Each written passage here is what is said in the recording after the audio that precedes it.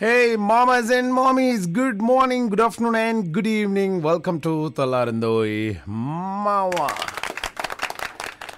నే తీర్చన తీపి అలక. వచ్చేసాను. ఇంకేంది గోరింక కూసింది, గోరింట పండింది. ఏదో చూపించండి చేతులు. బాబోయ్. ప్రేమ లేదంటారు, గోరింటాకు పెట్టుకుంటారు. అది సరిగా పండలేదనుకో ప్రేమ లేదంటారు, పండిందనుకో ఏమండి. సో అందరికీ మామాస్ అండ్ మామీస్ అందరికీ మన తెల్లారిందోయి మామ కార్యక్రమం స్వాగతం, సుస్వాగతం. చక్కగా అన్నీ అయిపోయాయి. ఏమైపోయాయి? ఫ్రైడే, సాటర్డే, సండే, మళ్ళీ మండే కూడా అయిపోయింది. సో 4 రోజులు హాలిడేస్ వచ్చేసాయి. థ్యాంక్స్ గివింగ్ డే అయిపోయింది. గురునానక్ దినోత్సవం అయిపోయింది. ఇంకా కావాలా హాలిడేస్? అబ్బా ఇంకొక 2 days ఉంటే చాలా బాగుంటుంది తెలుసా. ఆహా, ఇక ఆఫీస్ వద్దు, ఏమొద్దు, ఇల్లు వద్దు, ఏమొద్దు. ఓకే, సో ముందుగా ఇది కన్ఫర్మ్ చేసుకోవాలి, ఇది లైవా రికార్డెడ్ అంటే నాట్ ఎట్ ఆల్. ఇది ఈరోజు 27th November మండే. ఓకే, ఇంకొక 2 రోజుల్లో ఓటు పడబోతుందన్నమాట. నా చేతికి ఒక ఇంకు పడబోతుంది. ఆ ఇంకు ఇక చెయ్యి రాసి రాసి రాసి ఈసారి పెట్టేటప్పుడు కొంచెమే అంట సార్, నేను మళ్ళీ అయితే రాను ఓటు వేయడానికి. ఒక చిన్న డాట్ లాగా పెట్టండి సార్, అది చెప్తానమాట. ఎందుకంటే దీనికోసం నాకు టెన్షన్ అయిపోద్ది. ఓకే, ఎన్నిసార్లు సబ్బు పెట్టి, షాంపూ పెట్టేసి, ఇంకేదో రేజర్ పెట్టేసి, అది పెట్టి ఇది పెట్టి అయినా కూడా అసలు పోదు. అది పోకుంటే ఏదో ఒకటి దిగులు నాకు. అందుకోసం అని చెప్పేసి చిన్న డాట్ లాగా పెట్టండి, స్టైలిష్గా పెట్టండి సార్ చూడడానికి అని చెప్పేసి అలా అడగాలి. కొందరు ఈ ఏలు ఎక్కడుందో అక్కంచెలు మొత్తం రాసేస్తారు. ఓకే, అండ్ అలాగే ఎవరికైనా తెల్ల వెంట్రుకలు వచ్చేసాయి, ఎన్నిసార్లు వాళ్ళు డై చేసినా అది చేసినా మొత్తం డై అయిపోతున్నాం మహేష్ గారు. అటువంటిప్పుడు ఈ కలర్ ఏడు దొరుకుతుందో తెలుసుకొని ఆ కలర్కి మీరు నెత్తిగా వేసేసుకుంటే మళ్ళీ వచ్చే ఎన్నికల వరకు అలాగే ఉంటారు. ఇక అందరూ మన దగ్గరే ఉన్నారు కంప్లీట్గా. మోడీ గారు, అమిత్ షా గారు, ఓకే, నడ్డా గారు, ప్రియాంక గారు, రాహుల్ గారు, ఓకే, అండ్ అలాగే ఇంకా పెద్ద వాళ్ళందరూ కూడా ఇక్కడే తిష్ట వేశారు. మొత్తానికైతే హైదరాబాద్ స్టార్ హోటల్స్ అన్నీ కూడా ఫిలప్ అయిపోయాయి. పెద్ద ఆయన ఎన్నడూ ఎప్పుడు ఏ ఊరికి బాట తెలియని వాళ్ళందరూ కూడా ఈరోజు పల్లె బాట పట్టారు. ఇప్పుడు అన్ని దారులన్నీ కూడా పల్లె వైపే. అవును, పల్లెనే గొప్పది. వాళ్ళు ఓట్లేస్తే కానీ గెలవనటువంటి పరిస్థితి. ఎందుకు ప్రతి ఒక్కరు పల్లెలకే వెళ్తారు, చిన్న ఊర్లోకే వెళ్తారు అంటే వాళ్ళ ఓట్లు గ్రాప్ చేసుకోవడం చాలా ఈజీ అని చెప్పేసి వాళ్ళు అనుకుంటున్నారు. కానీ వాళ్ళు చాలా తెలివి కలవాళ్ళు. ఓట్లు కొంటూ ఉన్నారు. 2000, 3000, 4000, 5000 బీరు, బిర్యానీ, బరండి. ఏం లాభం? రేపటి నుంచి వరుసగా 3 days బంద్. నువ్వు మాకు ఈ విషయం ఎందుకు చెప్పలేదు అని చెప్పేసి మీరు నన్ను అనడానికి వీల్లేదు. 3 days బంద్ ఉంటుందట, వెళ్ళి తెచ్చేసుకోండి. ద్రాక్ష రసాలు, బీరకాయలు తెచ్చేసుకోండి. ఓకే, సో అలా ప్రతి ఒక్కరు కూడా విలేజ్ బాట పడుతూ ఉన్నారు. బహిరంగ సభలు ఏర్పాటు చేస్తున్నారు. ఆ సభలలో అల్లకల్లోలం. ఒకటే ఊళ్ళో వాళ్ళు అంటున్నారనమాట, ఒకటే ఊళ్ళో ఆ చైర్లు మాట్లాడుకుంటున్నారు. మార్నింగ్ ఒక సభ, మళ్ళీ అదే చైర్లు అక్కడే ఉంటాయి, మళ్ళీ అదేది. ఎవరెవరికి గిరాకీ పెరిగింది అంటే టెంట్ హౌస్ వాళ్ళకు విపరీతమైనటువంటి గిరాకీ పెరిగింది. అలాగే వంటలు చేసే వాళ్లకు విపరీతమైనటువంటి గిరాకీ పెరిగింది. ఈ జెండాలు, కట్టెలు అవన్నీ కూడా తయారు చేసే వాళ్ళకి, ప్రింటింగ్ ప్రెస్ వాళ్ళకి, అండ్ అలాగే చేనేత కార్మికులు, వీళ్ళందరికీ కూడా గిరాకీ పెరిగింది. ఒక ఇంట్లో 4 ఓట్లు, 5 ఓట్లు, 10 ఓట్లు ఉన్నోళ్ళు చక్కగా ఒక మంచి చిన్నపాటి కారు కొనుక్కోవచ్చు. అలా నాయకులు చెప్పే మాటలకు ప్రలోభ పడిపోయి మీరు ఎవరికి పడితే వాళ్ళకి ఓటేసి మీ ఓటును మీరు కరెక్ట్గా సద్వినియోగం చేసుకోకపోతే మీకు ప్రశ్నించే అధికారం లేదు. ఎమ్మెల్యే గారు, ఈ రోడ్డు బాగలేదండి, ఇక్కడ స్కూల్ ఉంది, ఇక్కడ స్పీడ్ బ్రేక్ లేదు, అండ్ అలాగే గుంతలుగా ఏర్పడుతుంది, వెహికల్స్ వచ్చేసి చిన్నపిల్లలందరూ కూడా పడిపోతున్నారండి, మేము ఎన్నిసార్లు చెప్పాలండి, ఇక్కడ వీధి లైట్లు సరిగా లేవండి, చిన్నపిల్లలు ఈవినింగ్ టైంలో మార్నింగ్ టైంలో వస్తూ ఉన్నారు, ట్యూషన్కి వస్తూ ఉన్నారు, కుక్కల బెడద ఉంది, కుక్కలన్నీ కూడా కరుస్తూ ఉన్నాయి, దీన్ని పట్టించుకునే నాథుడే లేదు, వర్షం పడగానే ఇమ్మీడియట్గా వాటర్ ఫామ్ అయిపోతున్నాయి, దాంతో దోమలు వచ్చేస్తున్నాయండి, మలేరియా, ఆ ఫీవరు, ఈ ఫీవరు, రకరకాల ఫీవర్స్ వస్తున్నాయండి, ఎవరండి పట్టించుకునే వాళ్ళ అనే ఆ ధైర్యం మనం అంతా కూడా మనం కోల్పోతాం అన్నమాట. అందుకోసం ఒక మంచి నాయకుడిని ఎన్నుకోండి. ఎలా ఉండాలంటే ఒక అందమైన విలేజ్, మంచిగా చెరువు, ఆ చెరువులో ఈ చేప పేరేంటి కొర్రమట్టల, రైట్, కొర్రమట్టలు ఉండాలి ఆ చేప ఆ చెరువులో మొత్తం హాయిగా. సో జాలరు వాళ్ళకి చక్కగా హాయిగా ఉండాలి. ఎందుకంటే మనం ఫస్ట్ గ్రామాల్లోకి వెళ్ళిపోయేటప్పుడు ఫస్ట్ మనకు కనిపించేది చెరువు, కాబట్టి చెరువు గురించి చెప్పాను. ఆ చెరువుకు ఆనుకొని మిగతా ఉన్నటువంటి భూములన్నీ కూడా సస్యశ్యామలం కావాలి, అందరికీ డబ్బులు రావాలి, యూరియా రేట్లు చాలా తక్కువ అయిపోవాలి, పండించిన పంటకి గిట్టుబాటు ధర రావాలి, రైతులకు రావాల్సినటువంటి సంక్షేమ పథకాలన్నీ కూడా వచ్చేయాలి. సంక్షేమ పథకాల గురించే మాట్లాడుతున్నాం. అలాగే ఇక ఊరు స్టార్ట్ అయిపోగానే మనకు చిన్న చిన్న గుడిసెలు కనబడతాయి, ఆ గుడిసెలు కనబడకూడదు, మంచిగా డబుల్ బెడ్రూమ్ ఇండ్లు కనబడాలి ప్రతి ఒక్కరింట్లో. మంచిగా అంటే మరుగుదొడ్లు అవన్నీ కూడా ఇప్పుడు అటువంటి ఏం లేవు, ఎవరింట్లో వాళ్ళు చాలా నీట్గా చేసుకుంటున్నారు. అలాగే కులవృత్తుల వాళ్లకు మంచి ప్రోత్సాహం లభించాలి. ఏ కులవృత్తి అయినా కూడా వాళ్ళకు మంచి ప్రోత్సాహం లభించాలి. చిన్నపిల్లలందరికీ ఒక మంచి స్కూల్, సరస్వతి శిశు మందిర్, లేకుంటే ఇంగ్లీష్ మీడియం స్కూల్స్ అవన్నీ కూడా రావాలి. రోడ్లన్నీ కూడా చాలా బాగుండాలి, వీధి లైట్లు బాగుండాలి, ఇంటింటికి నల్లా రావాలి. ఓకే, అండ్ అలాగే డ్రైనేజ్ కూడా నీట్గా ఎప్పటికప్పుడు చాలా మంచిగా ఉండాలన్నమాట. ఓకే, అలాగే ఇక మహిళలకు, అంగన్వాడీ మహిళలందరికీ కూడా వాళ్ళకు జీవనోపాధి కోసం వాళ్ళ బిజినెస్ వాళ్ళొకటి చేసుకోవాలి. గ్రామాల్లో ఉన్నటువంటి యువకులకి ఎవరైతే ఇంటర్మీడియట్, డిగ్రీ, బీటెక్ అవన్నీ చేశారో వాళ్లకు వాళ్ళ తగ్గట్టుగా ఉద్యోగాలు రావాలి. టీచర్ ఉద్యోగం కావాలనుకుంటున్నారో వాళ్ళకు టీచర్ ఉద్యోగం రావాలి. అలాగే పోలీస్ ఉద్యోగం ఎవరికైతే కావాలనుకుంటున్నారో వాళ్లకు రావాలి. ఓకే, ఇక వృద్ధులకు వృద్ధాప్య పింఛన్లు కావాలి, మహిళలకు సపరేట్గా కావాలి, రైతులకు రుణమాఫీలు అన్నీ కూడా చేసి మళ్ళీ కొత్త రుణాలు ఇచ్చే వాళ్ళకు కావాలి మనకు. ఇలా ప్రతి ఒక్కరికి, అందరికీ, వికలాంగులకు చేయూతనివ్వాలి, వితంతువులకు చేయూతనివ్వాలి. ఆ ఊరు మొత్తం తీసుకుంటే అన్ని రకాలుగా, అటు విద్యుత్ పరంగా కానీ, ఇటు ఉపాధి పరంగా కానీ, ఇటు విద్యాపరంగా కానీ, అటు వైద్యపరంగా కానీ, ప్రతి గ్రామానికి ఒక అంబులెన్స్ కావాలి, ప్రతి గ్రామానికి ఒక చిన్నపాటి ఒక క్లినిక్ కావాలి, విలేజ్ క్లినిక్ ఒకటి కావాలి. ఓకే, అండ్ అలాగే రోడ్లు బాగుండాలి. అన్నీ గ్రామానికి వెళ్తే ఆహా ఏమయ్యా ఇంత అలాగే గ్రామాల్లో వైన్ షాప్స్ ఉండకూడదు. ఓకే, ఇంకా బ్యాంక్ లోన్ సదుపాయం అవన్నీ కూడా కావాలన్నమాట. ఇవన్నీ ఇచ్చే ప్రభుత్వం ఏదైనా ఉందా అంటే సంక్షేమ పథకాలు మాత్రమే మనకి ఇవ్వాలి. నేను ఈరోజు సభాముఖంగా తెలియజేస్తూ ఉన్నాను, మరి ప్రతి ఒక్కరికి 1 కోటి రూపాయలు ఇద్దామని చెప్పేసి నేను అనుకుంటూ ఉన్నాను. ఏరా డబ్బులు ఇచ్చాను కదరా, చప్పట్లు కొట్టరే.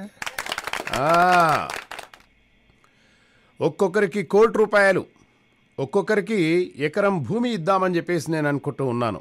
అండ్ అలాగే అందరికీ కూడా ఇల్లులు కట్టిస్తా అని చెప్పేసి నేను శపథం చేస్తూ ఉన్నాను.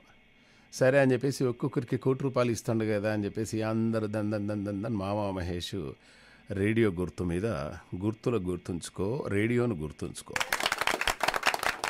గుద్దేశారు. అప్పుడు అత్యధిక మెజార్టీతోనే గెలిచాను. నేను బలపరిచినటువంటి అభ్యర్థులు కూడా గెలిచారు. గెలిచిన తర్వాత ఇక ప్రమాణ స్వీకారం. వేలాది మంది పబ్లిక్ అక్కడ. అందులో మీరు ఎక్కడో దగ్గర మూల నుండి నన్ను చూస్తూ ఉన్నా. నాకు తెలుసు మీరు చూస్తారు,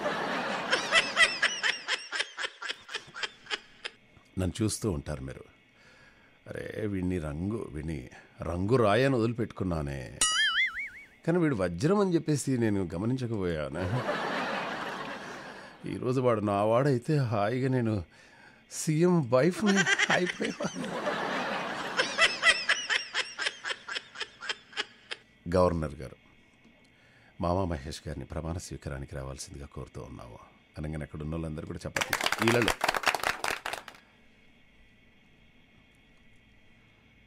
మామా అనగానే ఏగా చప్పట్లు. మామా మహేష్ అనే నేను ఈ రాష్ట్రానికి ముఖ్యమంత్రిగా ప్రమాణ స్వీకారం చేస్తున్నాను.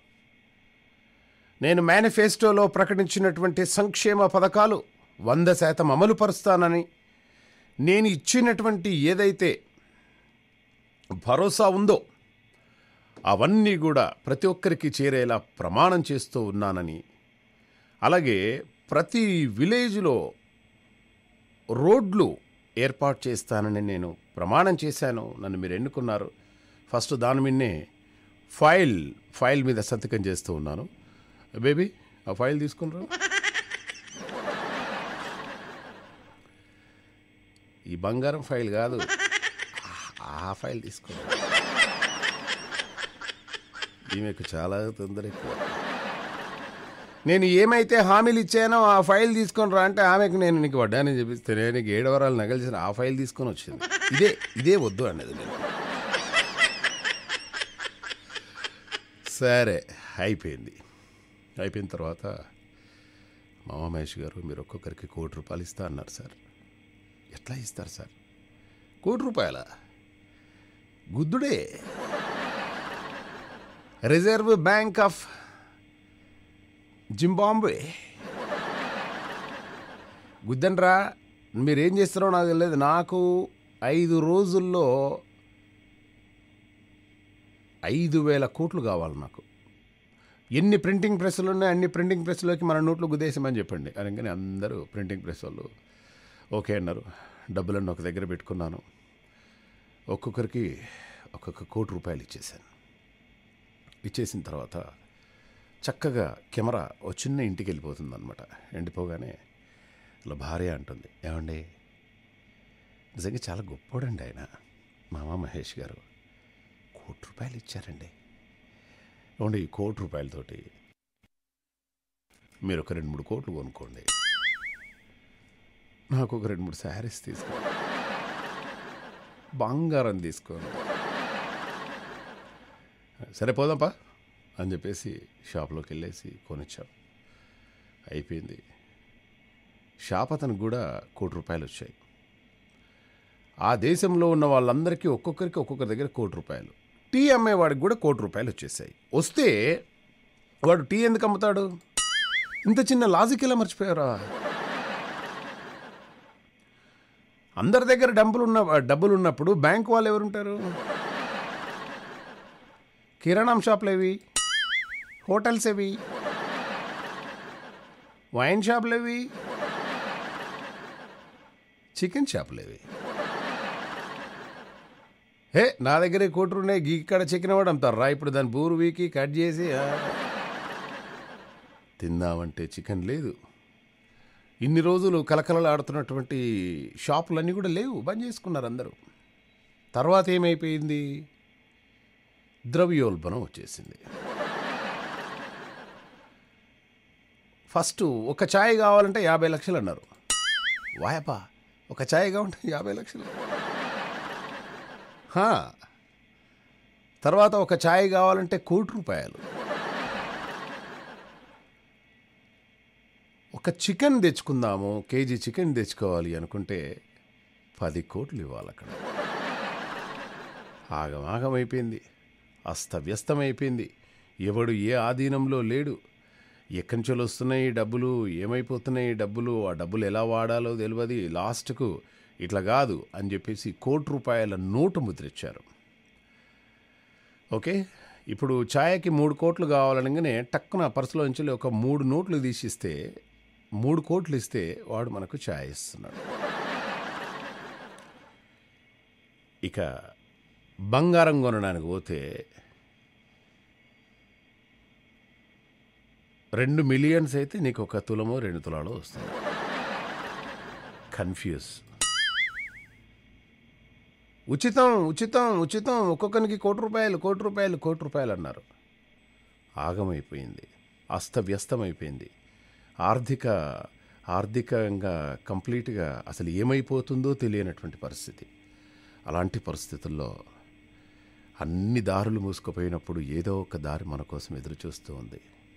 ఆ దారే యునైటెడ్ స్టేట్స్ ఆఫ్ అమెరికా. వాళ్ళు ముందుకొచ్చారు. జింబాబ్వే దగ్గర ఉన్నటువంటి డబ్బులన్నీ కూడా తీసుకొని అక్కడ డాలర్ ప్రవేశపెట్టారు. ఇప్పుడు మెల్లగా కుదుట పడుతూ ఉంది. ఓకే, ఇలా ఉచితంగా పథకాలు ఇస్తూ పోతున్నారు తప్ప ఇప్పుడు కూడా మనకొచ్చే డబ్బులన్నీ మనం ఎంత ఖర్చు పెడుతున్నాము, మన సంక్షేమ పథకాలకు మనం ఎంత ఖర్చు పెడుతున్నాము.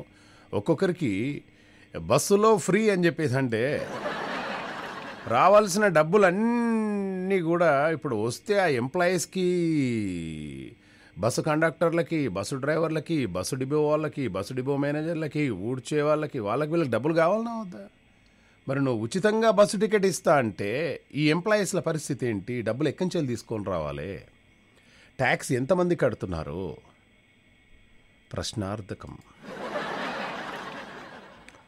ఓకే, సో ఇలాంటి సిచ్యుయేషన్స్ ఎదురవుతున్నాయి కాబట్టి ఉచిత పథకాలు ఉచితంగా ఇస్తే మన బతుకులు మనమే ఖరాబు చేసుకున్న వాళ్ళం అయిపోతాము.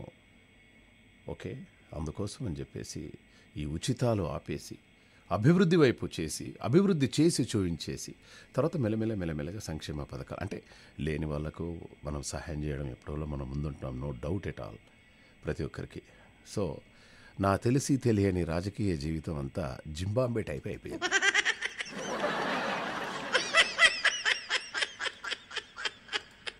తర్వాత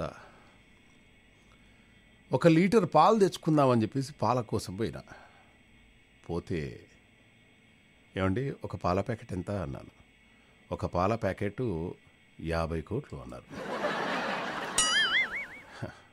ఎవడు చేసింది వాని నెత్తి మీదకే వస్తుంది. 50 కోట్లు పెట్టి ఒక పాల ప్యాకెట్ తెచ్చుకొని అందులో షుగర్ వేసుకొని అందులో టీ పొడియో కాఫీయో నెస్లే బ్రో ఏదో ఒకటి వేసేసుకుంటాను బ్రో. కానీ పాలు ఎంతవరకు సరిపోతున్నాయి? 140 నుండి 150 కోట్ల జనాభా. మరి అన్ని గేదెలు ఉన్నాయా మన దగ్గర? అన్ని ఆవులు ఉన్నాయా? అన్ని పాలు వస్తున్నాయా? విలేజ్లో 10,000 మంది విలేజ్లో ఉంటే కేవలం 100 మంది మాత్రమే పాలు పోస్తున్నారు సెంటర్కి. మరి మిగతా పాలు ఎక్కడి నుంచి వస్తున్నాయి? No, I don't want to say anything about that milk. ఎందుకంటే ఈరోజు జాతీయ పాల దినోత్సవం కాబట్టి మీ అందరికీ జాతీయ పాల దినోత్సవ శుభాకాంక్షలు తెలియజేస్తూ ఉన్నాము. పాలు నాకు ఇప్పటికీ కొంచెం కష్టం. పాలల్లో కాఫీయో టీయో ఇస్తే కానీ చిన్నప్పటి నుంచి బోల్డ్ అంటే పాలు ఉంటుండే మా ఇంట్లో. కానీ నాకు పాలు తాగాలంటే అదేదో అనిపించేసేది అనమాట. పాలు బ్రెడ్ ఏ మనం హాస్పిటల్లో ఉంటున్నాం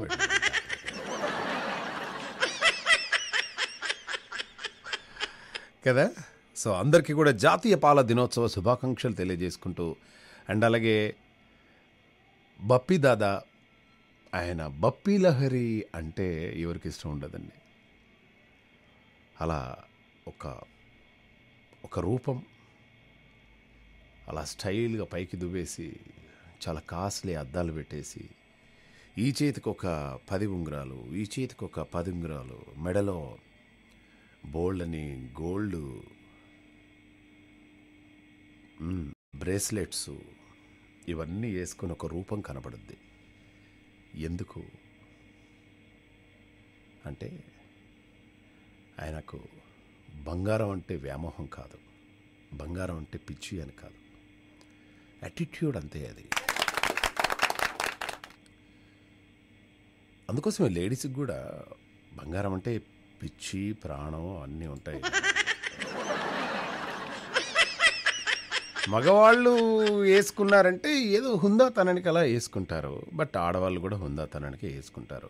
బప్పీ లహరి అనగానే గుండెల నిండా బంగారం కనబడుతుంది అనమాట. వాళ్ళ ఆవిడ పేరు కూడా బంగారం అయితే ఇంకా ఎదిరిపోతుంది.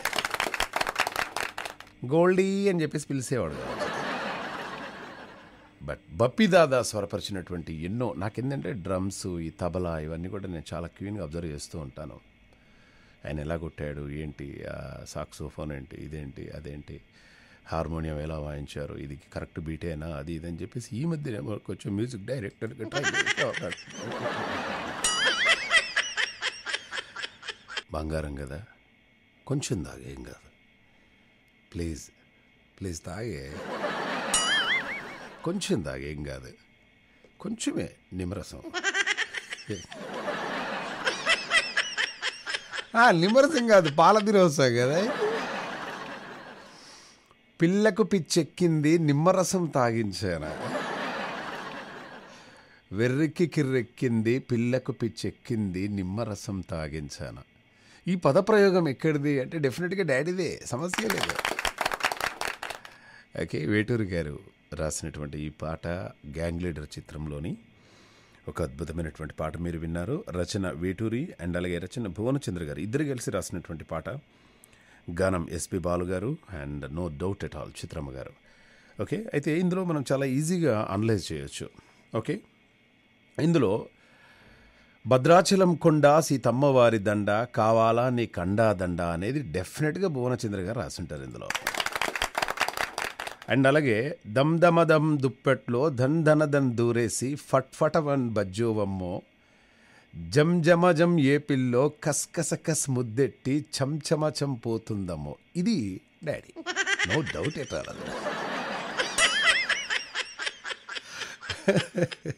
ఓకే, జస్ట్ కిడింగ్ అండి, ఏం లేదు, నాకు ఇద్దరు ఇవ్వాలంటే చాలా ఇష్టం. సో ఈరోజు ప్రపంచ పాల దినోత్సవం కాబట్టి ప్రతి ఒక్కరు కూడా పాలు తాగుతారు, నో ప్రాబ్లం. ఓకే, కానీ డూ యూ నో దట్ అండి, మనం తినే పాలు కూడా ఒకటి ఉందండి, తినే పాలు. అండ్ అలాగే ఈ ప్రపంచంలో మాట్లాడే జంతువులు, అంటే మాట్లాడే ఒక వరం దేవుడు ఎవరికి ఇచ్చాడు అంటే మనుషులకే ఇచ్చాడండి. అండ్ మిగతాయి అరుస్తూ ఉంటాయి, వాటి సంకేతాలు ఇస్తూ ఉంటాయి. పక్షులైతే ఒక రకంగా, పాములైతే ఒక రకంగా, కప్పలైతే ఒక రకంగా, మూగజీవాలైతే ఒక రకంగా, ఆవు, బర్రె అండ్ అలాగే రకరకాలుగా ఉంటాయి అన్నమాట. కానీ మాట్లాడే అవకాశం కొద్దిగా ఇచ్చారనమాట. అయితే ఈరోజు మనం మాట్లాడుకునేది ఏంటంటే మాట్లాడే పాలు కూడా ఉన్నాయండి. పాలు మనం మాట్లాడవచ్చు అనమాట పాలతోటి. అలాగే తినే పాలు కూడా ఒకటి ఉందన్నమాట. మరి చాలామంది పాలు తాగుతారు కదా మహేష్ గారు, మరి తినే పాలు ఏంటండి అని నేను మిమ్మల్ని అడుగుతున్నాను. తాగకుండా తినే పాలు ఒకటి ఉంది, మాట్లాడే పాలు కూడా ఒకటి ఉంది. ఇంతకీ అదేంటో 9705222005కి మెసేజ్ చేసే ప్రయత్నం చేయండి. ఓకే, అండ్ అలాగే ఇక చాలా అంటే చాలా విషయాలు మనం మాట్లాడుకోవాలి. ఈరోజు ఎవరైతే పెళ్లి రోజు జరుపుకుంటున్నారో వాళ్ళందరికీ పెళ్లి రోజు శుభాకాంక్షలు తెలియజేస్తున్నాము తెలుగు ఎన్ఆర్ఐ రేడియో నుండి. సో ఏంటి మధ్యలోనే ఏదో మ్యారేజ్ డే జింగిల్ వేసావు అంటే, నువ్వు మ్యారేజ్ డే జింగిల్ కోసం ఏదో మాట్లాడుతున్నావు కదా మహేష్ అంటే, డెఫినెట్గా తన కూతురు వివాహానికి ఆకాశమంతా పందిరి వేయలేదు, కానీ ఆకాశంలోనే పెళ్లి చేశాడో వ్యక్తి. యుఏఈకి చెందినటువంటి భారత వ్యాపారవేత్త దిలీప్ పోష్లీ తన కూతురు నిధి పోష్లీ వివాహాన్ని హృదేశ్ సైనానితో ఘనంగా జరిపించారు. ప్రైవేట్ ఎయిర్ క్రాఫ్ట్ 747లో విహరిస్తూ 3 గంటల పాటు ఈ వేడుక కొనసాగింది. ఈ కార్యక్రమానికి దాదాపు 350 మంది అతిథులు కూడా హాజరయ్యారు. 1994లో దిలీప్ కూడా ఎయిర్ ఇండియా విమానంలో పెళ్లి చేసుకోవడం విశేషం. సో ఫస్ట్ ఆయన వాళ్ళ నాన్నగారు ఫ్లైట్లోనే పెళ్లి చేశాడు. దినదిన అభివృద్ధి చెంది ఇప్పుడు ఆయన United states of ఎమిరేట్స్లో, ఎమిరేట్సేనా UAE, okay UA అంటే దుబాయ్ అండి, అవి సో అక్కడ బాగా డబ్బులు సంపాదించాడు. ఫ్లైట్లో ఒక ఫ్లైట్ తీసుకున్నాడు. ఆ ఫ్లైట్లో 350 మంది కూర్చునేలాగా ఫ్లైట్లో మంచిగా ఘనంగా పెళ్లి చేశారు. ఫ్లైట్లోనే భోజనాలు, ఫ్లైట్లోనే అక్షింతలు అవన్నీ కూడా 1 బై 1 అక్షింతలు వేశారు. ఒక అమ్మాయికి ఆకాశం అంతా పందిరేయాలి, భూదేవంతా ఏదో చేయాలి అని చెప్పేసి అంటారు కదా. వాళ్ళ నాన్నగారు వాళ్ళ కూతురు మీద ఉన్నటువంటి ప్రేమను ఆ విధంగా తెలియజేసుకున్నారు. డెఫినెట్గా నాకు కూడా పాపను బాబు పుడుతుంది ఆఫ్టర్ మ్యారేజ్ తర్వాత. నా బిడ్డ పెళ్ళి కూడా ఫ్లైట్లోనే చేస్తాను. అండ్ ఎవరో రెడీగా ఉన్నట్టున్నారు మాట్లాడడానికి. నమస్తే అండి. ఏం పేరు మీ పేరు? మీ పేరే తదాస్తా? అంతేనా? Okay, that's so nice. ఎలా ఉన్నారండి నళిని గారు? చాలా బాగున్నానండి. చాలా సంతోషంగా ఉంది మీ మాట వింటూ ఉంటే. అసలు ఎంతో ఆనందంగా ఉంది. అసలు మా అమ్మగారు లైవేనా అనుకుంటా ఉన్నాను ఇప్పటిదాకా. ఓకే. సిగ్నల్ సరిగ్గా లేదు నా దగ్గర, సో వెయిట్ చేశాను. సరే చూద్దాం, అదృష్టాన్ని పరీక్షించుకుందాం అనుకున్నాను, వచ్చేసాను.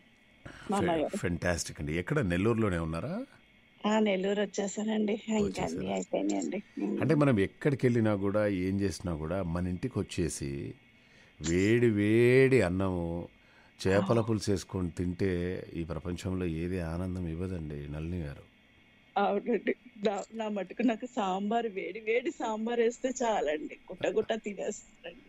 చాలా అల్ప సంతోషం మా అమ్మగారు. మీరు గుట్ట గుట్ట తినేస్తే మన ఇంట్లో కష్టం కదండి.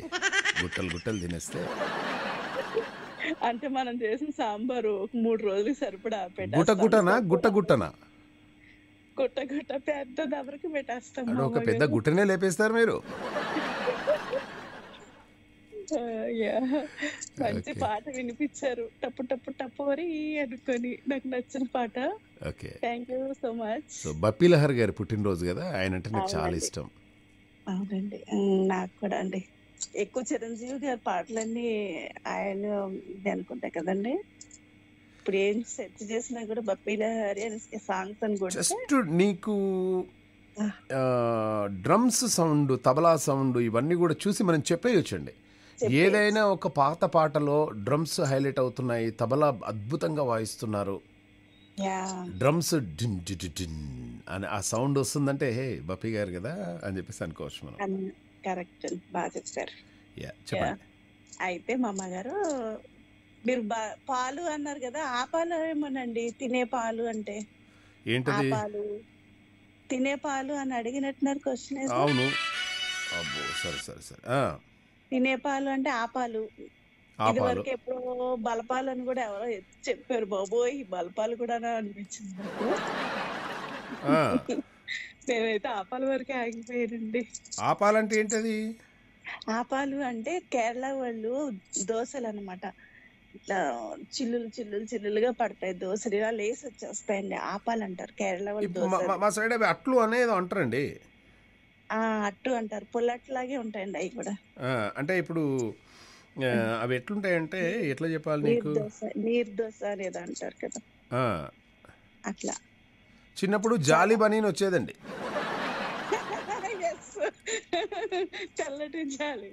తెల్లటి జాలి బనీన్లు వచ్చేటి. ఇది అంతే, ఏంది బనీన్ లేకున్నది, నాకు ఏం వద్దనేది నేను. అంతే కదా. అసలు ఎందుకు వేసుకుంటారు అలా నాకు అర్థం కాదు. అలాంటి ఇప్పుడు వేసుకోవడం మానేయచ్చు కదా బనీన్లు. అప్పుడు అవి. సో ఎలా ఉన్నారు మీ పిల్లలు? అందరు కూడా బాగున్నారా? అందరం బాగున్నామండి, చాలా బాగున్నాము. కాకపోతే ఈ మధ్య ఒక చిన్న ఇన్సిడెంట్ జరిగింది. అయిపోయింది, ఇంకా 15 రోజులు అయిపోయింది. ఇంకా వచ్చేసానండి. హైదరాబాద్ లో ఉన్నాను, అక్కడి నుంచి వచ్చేసాను మా నెల్లూరుకి. తర్వాత మా అమ్మగారు షో వింటున్నాను. ఇప్పుడే కొంచెం రిలాక్స్ అయిపోయాను, అన్ని మర్చిపోతున్నాను. ఇప్పుడే అన్ని మర్చిపోవాలండి. కాలము చాలా గొప్పదండి. అవునండి, ఎంతటి గాయాన్నైనా కూడా డెఫినెట్గా మానుస్తుందండి. అందుకోసమే మనకి ఏదన్నా సమస్య వచ్చినప్పుడు మనం తొందరపడకుండా, ఏం చేయకుండా కరెక్ట్గా ప్లానింగ్ తోటి చేస్తే, ఏదైనా సమస్య వచ్చినప్పుడు ఫస్ట్ మనం టెన్షన్ పడి ఏదో చేయొద్దు. అవునండి, అట్లా. అదే ఒక పెద్ద మంత్రం అంట. ఈ టైం ఇలాగే ఉండదు, ఈ రోజు ఇలాగే, ఈ టైం ఇలాగే ఉండదు, మారుతుంది అనేది ఒక పెద్ద మంత్రం అంట. మనకి ఏ కష్టం వచ్చినా కూడా అలాగే ఆనందం మనకి అదృష్టం కలిసి వచ్చినప్పుడు కూడా అలాగే రాసుకోవాలి. ఈ రోజు ఇలాగే ఉండదు అని. అంటే ఇది అశాశ్వతము అని చెప్పి దేనికి ఫీల్ అవ్వకూడదని ఒకటే ఒక మంత్రం అన్నమాట మన మానవులందరికీ. ఈ రోజు ఇలాగే ఉండదు, ఈ టైం ఇలాగే ఉండదు అని. అంటే మనకి కలిసి వచ్చినప్పుడు పొంగిపోకూడదు, మనకి దుఃఖం వచ్చినప్పుడు కృంగిపోకూడదు. ఎంత బాగా చెప్పారు. మీరే ఇంత బాగా చెప్తున్నారు, మీకేం సమస్యలు ఉన్నాయండి? ఎస్. మా అమ్మగారు ఒక ఆయన జోక్ చెప్తా వినండి చెప్పండి అమ్మా. చిన్నది. ఒక ఆయన పల్లెటూరు ఆయన కొడుకు పట్టణంలో చదువుకుంటే ఆ కొడుకుని చూడడానికి వెళ్తాడు. వాళ్ళ నాన్న వచ్చాడు కదా అన్ని చూపించాలని, నాన్నో ఈ హైదరాబాద్ లో ఇలా ఉంటది నాన్నో అని అన్ని తిప్పి హోటల్కి తీసుకొస్తాడు. కూర్చుంటాడు అక్కడ చూసి తింటా ఉంటే ఆ ఎస్కలేటర్ మీద అలా పైకి వెళ్ళిపోయి కిందకు రావడం అన్ని ఆశ్చర్యంగా చూస్తాడు. తింటరా బాబు, దానికి అదే పైకి వెళ్ళిపోతుంది, దానికి అదే కిందకు వచ్చేస్తుంది. అక్కడ కూర్చుని తింటే దాన్నే గమనిస్తుంటే ఒక ఆవిడ, ఒక 40 సంవత్సరాల ఆవిడ ఇలా పైకి వెళ్ళిపోతుంది. అక్కడి నుంచి 16 ఏళ్ళ అమ్మాయి ఇలా కిందకు వచ్చేస్తుంది. బెత్తరపోయి చూస్తాడు, పల్లెటూరు కదా. తస్సదియా ఒరేయ్, 50 ఏళ్ళు ఎవరు పైకి వెళ్ళింది, 16 ఏళ్ళు ఎవరు కిందకు వచ్చింది, తస్సదియా ఈ అమ్మని తీసుకొచ్చి ఎక్కించేస్తుంది ఇదో అంటే.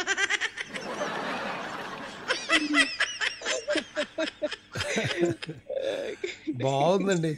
మీరు అంటే ఆ జోక్ కంటే బాగా మీరు ఒక రకమైనటువంటి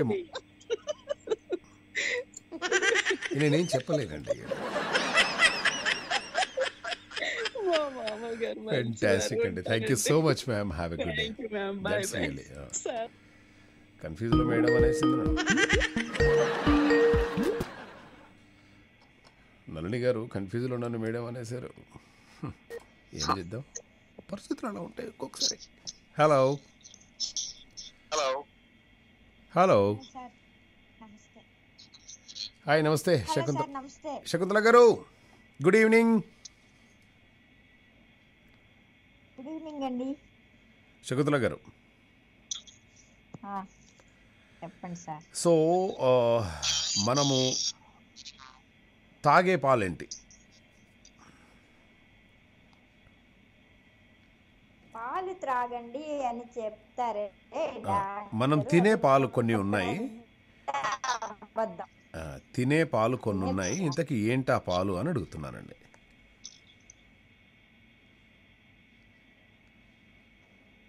మురిపాలు. మురిపాలు మనం తింటామా? తింటాము అనుకోవాలి. అనుకోవాలి. నెక్స్ట్ అలా అనుకో.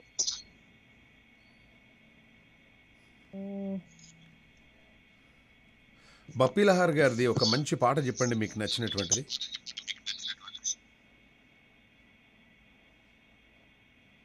మేడం సార్ ఏమండి? చూడలేదండి, తెలీదు, చూడలేదు ఆ పాటలు. ఓకే, సో మీకు తెలియదు అనమాట. సో మరేంటి ఈరోజు మామా షోలో నేను ఒక 2 క్వశ్చన్స్ అడగడం జరిగింది. మనము తినే పాలు ఒకటేంటి, అలాగే మాట్లాడే పాలు కూడా ఒకటి ఉంది, ఏంటని అడుగుతున్నానండి. బాగా రేడియో సౌండ్ ఎక్కువ. Hello hello ma'am. సరే, ఇప్పుడు ఏంటి మామా షోలో మీరు ఒక కవిత ఏమన్నా వినిపిస్తున్నారా, లేదంటే జోక్ ఏమన్నా చెప్తారా, కొద్దిగా రేడియో సౌండ్ తక్కువ పెడతారా ఏంటి? రేడియో లేదే. మరి నాకే రిసౌండ్ వస్తుంది ఏంటి? ఇప్పుడు ఇప్పుడు బంద్ అయింది. చూసారా, ఏం చేశారు ఇంతకుముందు? ఏం లేదు సార్, అంతా మాయిలాగా ఉంది. ఓకే, అంటే మీరు నాతో మాట్లాడేటప్పుడు ఏంటంటే దాన్ని కొంచెము రిఫ్రెష్ చేయాలి యాప్ను. అవును అవును. అప్పుడు ఏంటంటే ఇంకా ఏ ప్రాబ్లం ఉండదు, చక్కగా నీట్గా వినబడుతుంది.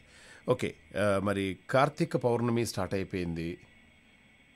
అందరూ కూడా చాలా చక్కగా మా కాలనీలో అక్కడిక్కడ పిల్లలందరూ కూడా టెంపుల్స్కి వెళ్తున్నారు, మంచిగా ఉపవాసాలు చేస్తూ ఉన్నారు. నా కోసం ఎవరు ఎక్కడ ఏ పూజలు చేస్తున్నారో, ఏ ఉపవాసాలు చేస్తున్నారో తెలియదు. చేస్తున్న వాళ్ళకి ధన్యవాదాలు. చెప్పండి, ఒక మంచి పల్లవి ఒకటి వినిపించండి ఏదైనా. పల్లవి.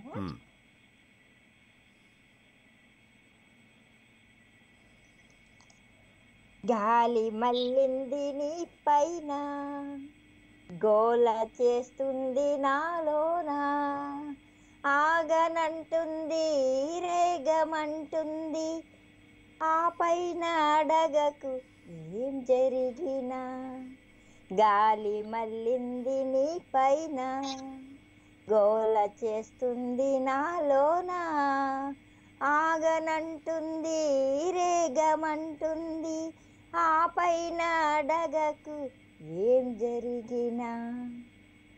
అంతే. Fantastic. That's it. That's it అంటారా? That's it. వెరీ గుడ్ అండి, మంచి పాట వినిపించారు. మీరు ఎప్పుడైనా కూడా మేము విననటువంటి పాటలు వినిపిస్తారో అదే మీలో ఉన్నటువంటి గొప్పతనం అండి. నాదంతా డిఫరెంట్ సెలక్షన్. చాలా బాగుంటుందండి. నాకు చాలా ఇష్టం మీ సెలెక్షన్ ఆఫ్ సాంగ్స్ అంటే. అంటే నా కాన్సెప్టే వేరు. ఓకే, అంటే వాటికి ఊపిరి పోయాలి. ఈ పాట ఎవరు పాడట్లేదు, అందుకే నేను బయటికి లాక్కొచ్చి, ఆ గనుల్లోంచి బయటికి లాక్కొచ్చి కొంచెం ఊపిరి జీవం పోయాలని నా కాన్సెప్ట్. అలా అడుగునే ఉండిపోతున్నాయి ఇవన్నీ. కరెక్ట్ అండి, తెరచాటున ఉండిపోతున్నాయి. చాలా అంటే చాలా మంచి పాటలు మీరు సెలెక్ట్ చేసుకుంటారు అండ్ చాలా మంచిగా వినిపిస్తారు madam. Thank you so much అండి శకుంతల గారు. వండర్ఫుల్. యా, సో అది జరిగిన విషయం. సో విమానంలోనే చక్కగా వాళ్ళ బిడ్డ పెళ్లి చేశాడట. అండ్ అలాగే శ్రీలీల ఒక అందమైన హీరోయిన్. ఎవరు ఒకరు అడిగారట, మ్యామ్ మీ కాబోయే అతను ఎలా ఉండాలి అని. ఆమందట, నాకు కాబోయే అతను 6'2" ఉండాలి, అందంగా ఉండాలి, మంచి సెన్స్ ఆఫ్ హ్యూమర్ ఉండాలి, కొన్ని విషయాల్లో నన్ను భరించడం కొంచెం కష్టం, ఆ కష్టాన్ని ఇష్టంగా భావించాలి, ఇలాంటి లక్షణాలు ఉన్నవాడితో నేను 7 అడుగులు వేస్తా అని చెప్పేసి అన్నదట. అనగానే అక్కడ ఉన్నటువంటి రిపోర్టరు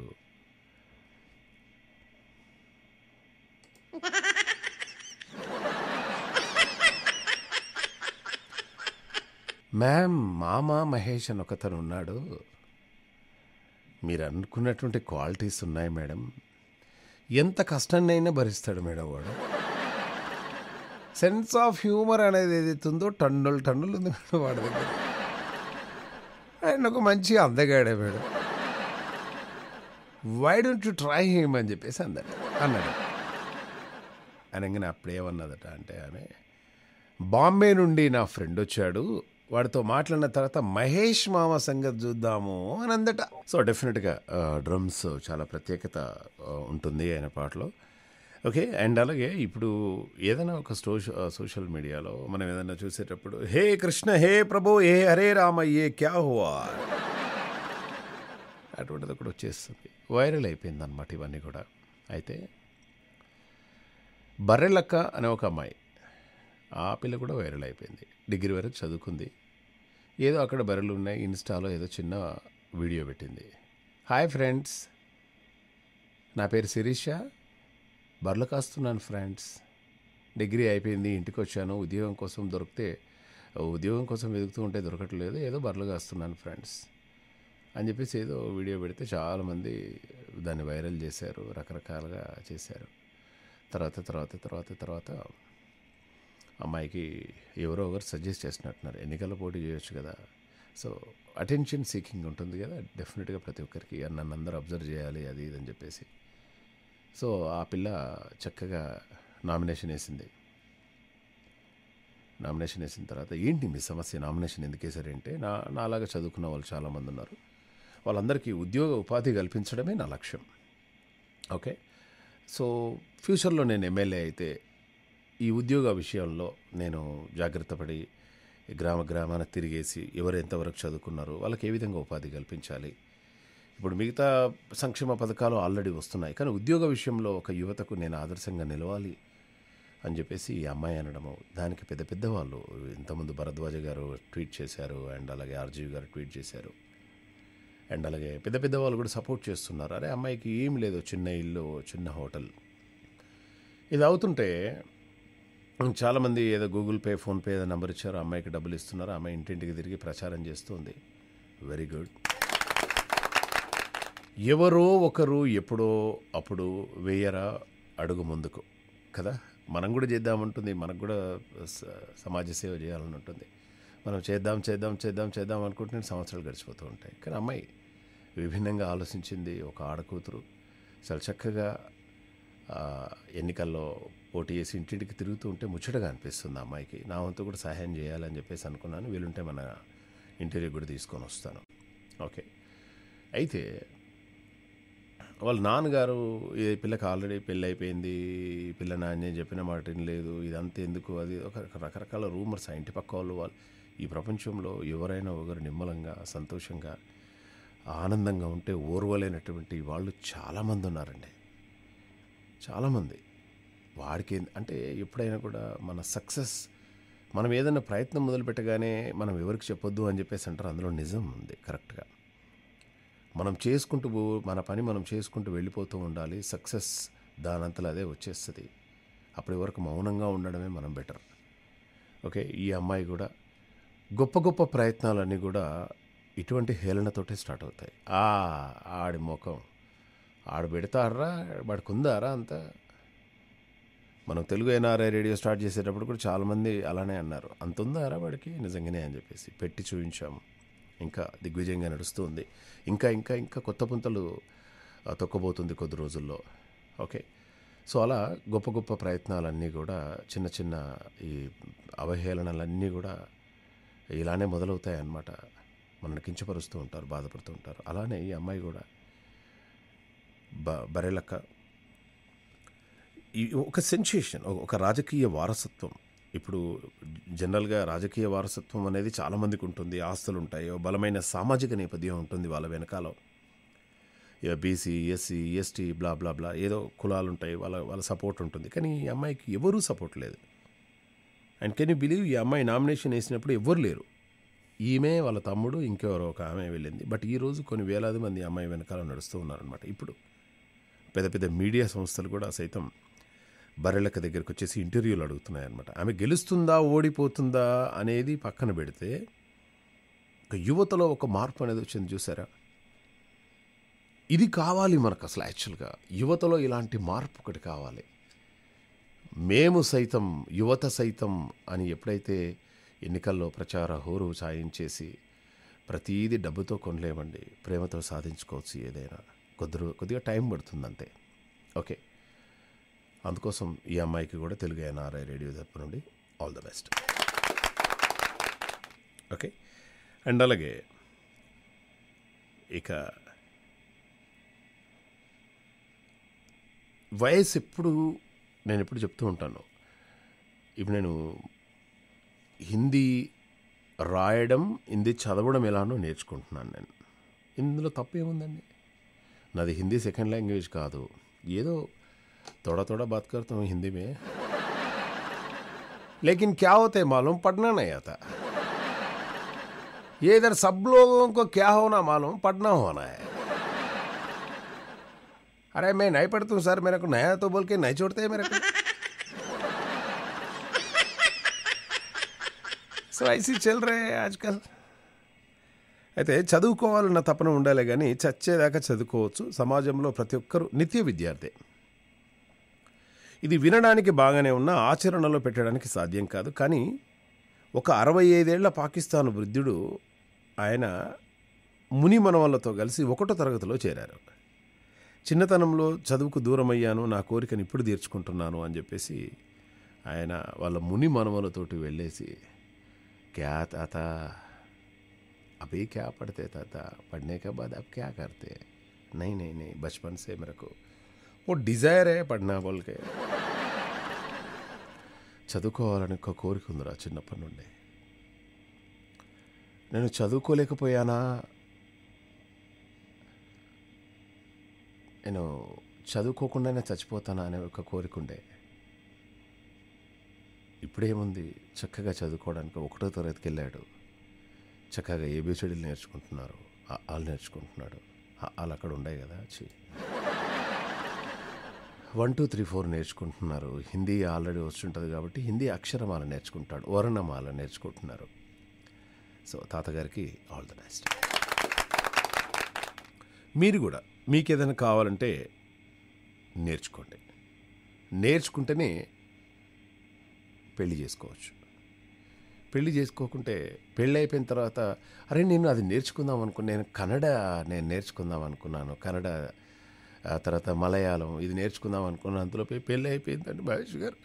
పెళ్ళి అయిపోయిన తర్వాత తెలుసు కదండి ఉన్నాయండి మర్చిపోతుంది. పెట్టి టార్చర్ ఉందండి మాకు. So before you marry you learn all these things again. So బోల్డ్ అని డబ్బులు సంపాదించారు. జరగండి ఒకసారి అకౌంట్లో ఎన్ని ఉన్నాయో చూద్దాం.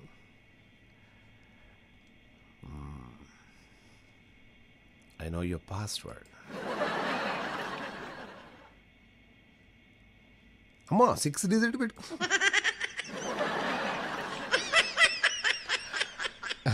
ఒక్క నిమిషం, let me open your account. Yeah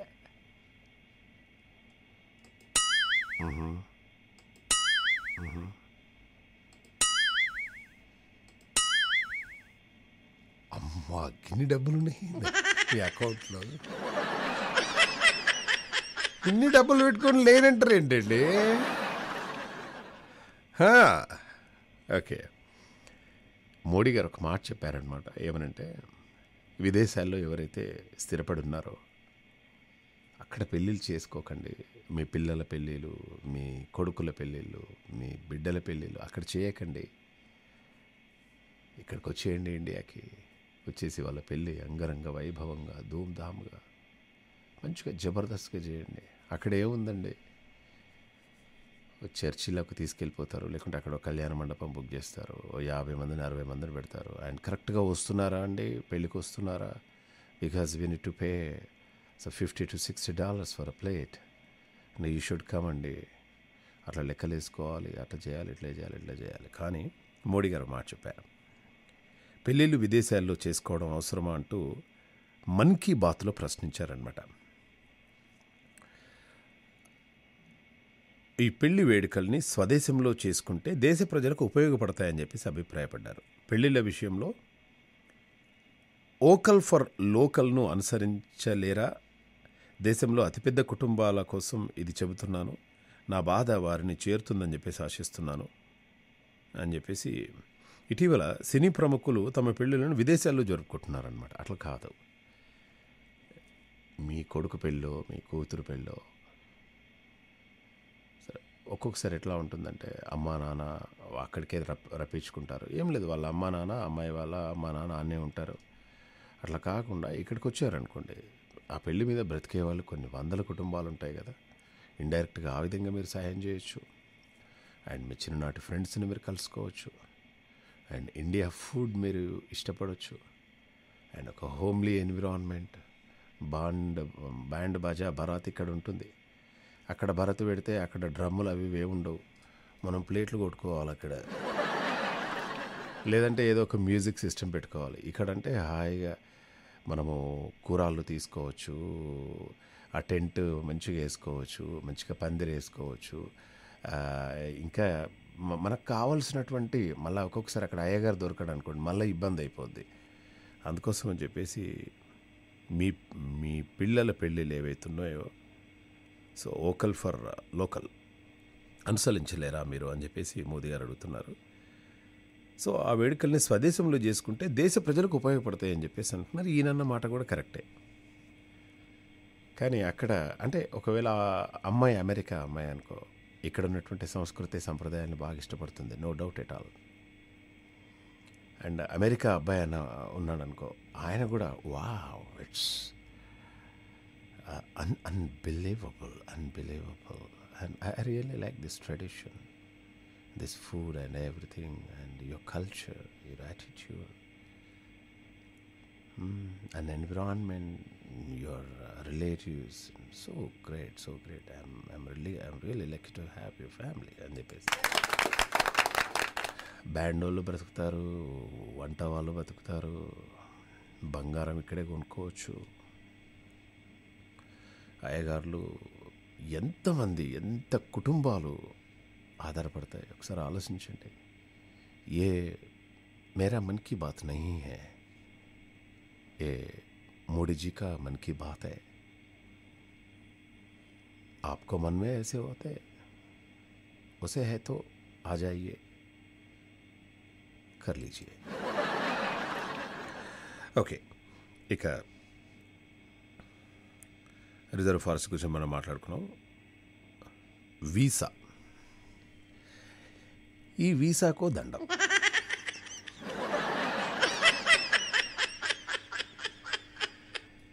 ఎంత పెద్ద తోపైనా కూడా ప్రపంచ తెలుగు మహాసభల్లో 5 లక్షల మంది ముందు నేను వ్యాఖ్యానం చేసినోని. కానీ ఆ వీసా ఇంటర్వ్యూ అయ్యేటప్పుడు మాత్రం గజ గజ గజ గజ గజ.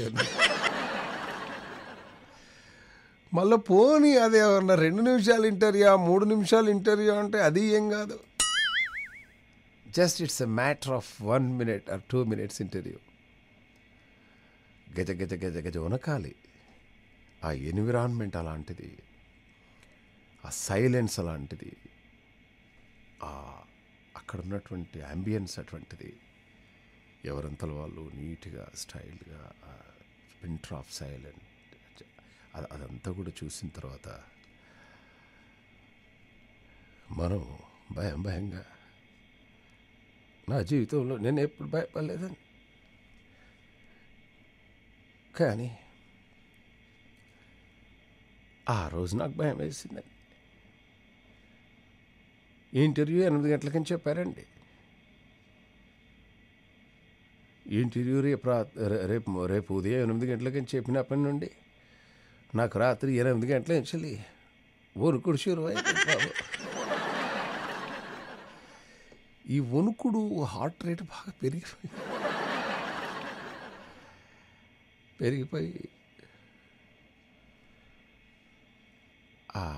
అక్కడికి వెళ్ళగానే ఏమున్నది తమ్మనేల్స్ అది వచ్చి తమ్మనేల్స్ అంటున్నా, బయోమెట్రికే కదా ఏమున్నది ఇందులో.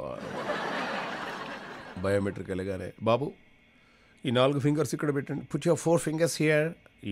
Yes ma'am okay.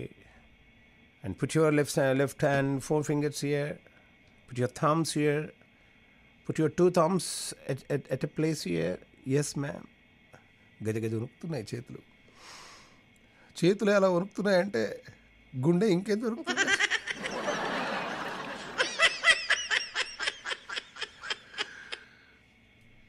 మెల్లగా అడుగులో అడుగేసుకుంటూ అక్కడ ఉన్నటువంటి security guards, so do you have where is your farm 160? Sir this is my form 160. And put your invitation letter on your hand. DS 160. Yes, sir. DS 160.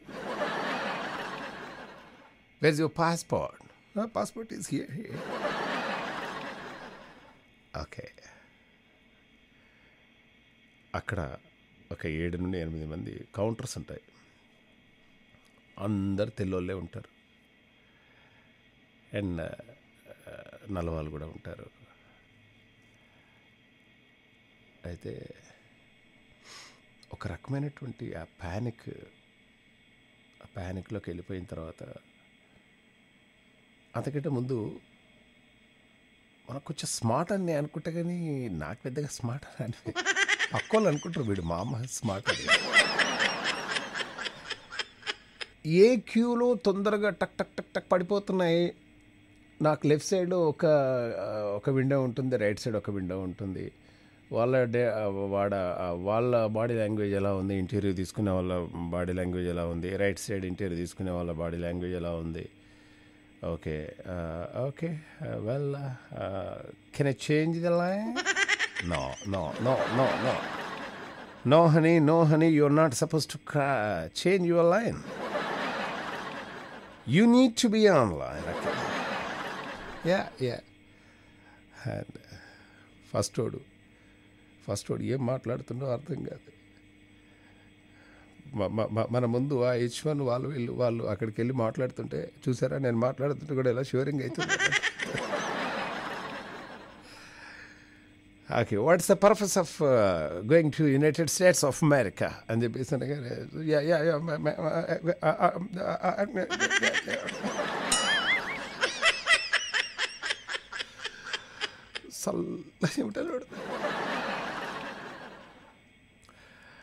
Okay, who is sponsoring for you to you, ఏదో ఒకటి చెప్పేస్తాము. మన ఆలోచన అంతా వీడు passport తీసుకుంటుండా, return తీసుకుంటుండా, వాడు question అడుగుతుంటే ఆ question 30% వింటాము. Is taking my passport back or is willing to give out side of the window. Sorry sir, you need more documents. Sorry, have a good day. Have a good day sir, thank you sir. బయటకు వచ్చి పాస్పోర్ట్ని ఒకసారి చూసుకుంటే ముఖం అంతా నల్లగా అయిపోతుంది పాస్పోర్ట్లో.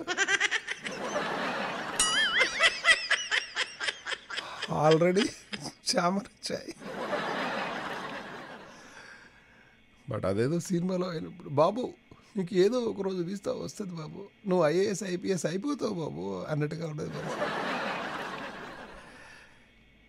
ఇంకా చాలా ఉన్నాయి. ఎప్పుడన్నా మనం స్టాండప్ కామెడీ చేస్తున్నాం కదా, ఆ రోజు తీసుకుందాం ఈ టాపిక్.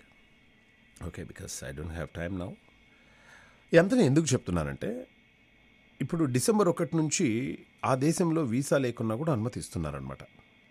మొన్నటి వరకు ఆ దేశం వెళ్ళాలంటే డెఫినెట్గా వీసా ఉండాలి. కానీ పర్యాటకాన్ని ప్రోత్సహించే ఉద్దేశంతో మలేషియా ప్రభుత్వం కీలక నిర్ణయం తీసుకుంది. భారత్, చైనా నుంచి వచ్చే పర్యాటకులను వీసా లేకున్నా కూడా అనుమతిస్తామని చెప్పేసి ప్రకటించింది.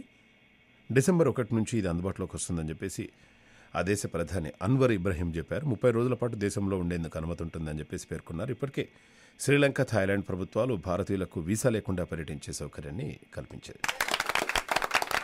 సో అట్లా చాలా ఉన్నాయి. బట్ మొన్నటి వరకు శ్రీలంక ఇవ్వలేదు, బట్ మలేషియా కూడా ఇవ్వలేదు. ఇప్పుడు మలేషియా అండ్ శ్రీలంక అనేది లాస్ట్కి ఉంటుంది భారతదేశం. అది చుట్టూ వాటర్ ఉంటాయన్నమాట. అక్కడ కూడా ఒకసారి వెళ్ళేసి వస్తే చాలా బాగుంటుంది. ఓకే, అండ్ అలాగే గురునానక్ జయంతి శుభాకాంక్షలు తెలియజేస్తూ ఉన్నాము. సిక్కుల ఆరాధ్య దైవం అండ్ ఆది గురువు ఆయన కరుణా కటాక్ష వీక్షణాలు మనందరిపైన ఉండాలని చెప్పేసి మనం కోరుకునే ప్రయత్నం చేద్దాం. ఇంకా చాలా అప్డేట్స్ ఉన్నాయి. అప్డేట్స్ అన్నీ రేపటి మామ షోలో మళ్ళీ కలుసుకునే ప్రయత్నం చేద్దాం. ఓకే, ఇది నా మనసులో ఉన్నమాట చెప్పానండి, అంతే తప్ప వేరేదేం లేదు. ఓకే, అండ్ అలాగే మనము తినే పాలు వచ్చేసి బలు పాలు, మాట్లాడే పాలు వచ్చేసి కేఏ పాలు. రేపటి మామ షోలో మళ్ళీ కలుసుకునే ప్రయత్నం చేద్దాం. అప్పటి వరకు by by and take care.